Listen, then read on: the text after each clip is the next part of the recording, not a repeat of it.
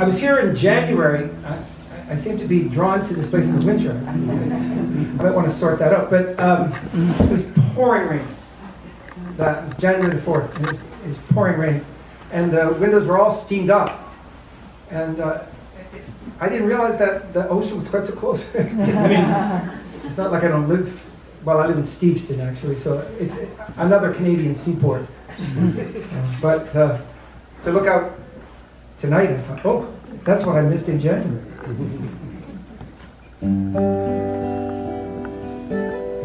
So these are songs that came into my head, and they came out on guitar, and you know how that happens. No.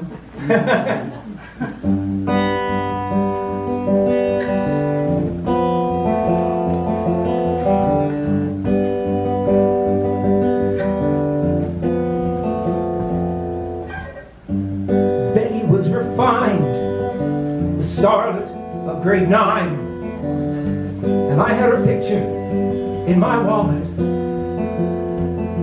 It was the only one I had, except for the one of me and Dad. The year we won the Little League trophy. But the one of Betty was particularly fine, because I got it signed. It said, have a good year, comma, Betty.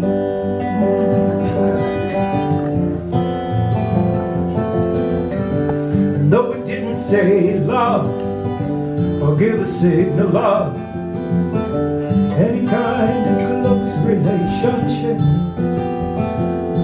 I still took it as a good sign, especially in grade 9. But Betty let me have one of her pictures, because Betty was beautiful to me, with such a lovely voice, so different from all the boys who hung around her like gulls at a seaside restaurant. A very nice restaurant.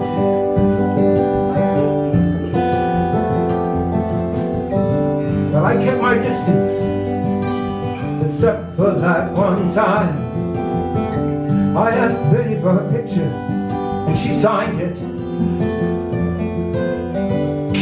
She didn't ask for mine, perhaps another time.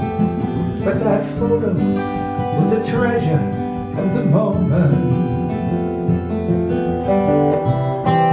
The moment, oh, the moment when Betty gave her picture to me. Oh, the moment, that magic moment, when I wondered how much better life could be.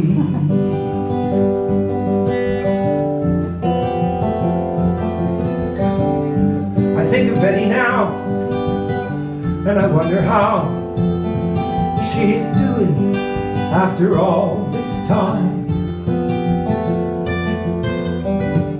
Did she meet someone nice? Did she marry once or twice? Does she have a bunch of grandkids? Is Betty still alive and well? Has her life been heavenly or hell? What has happened through the chain of years? Has she become a neighborhood volunteer? Or maybe she's the owner of a seaside restaurant, a very nice restaurant.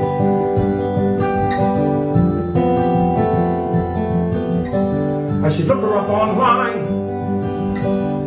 take a little time, but for the life of me I can't remember her last name.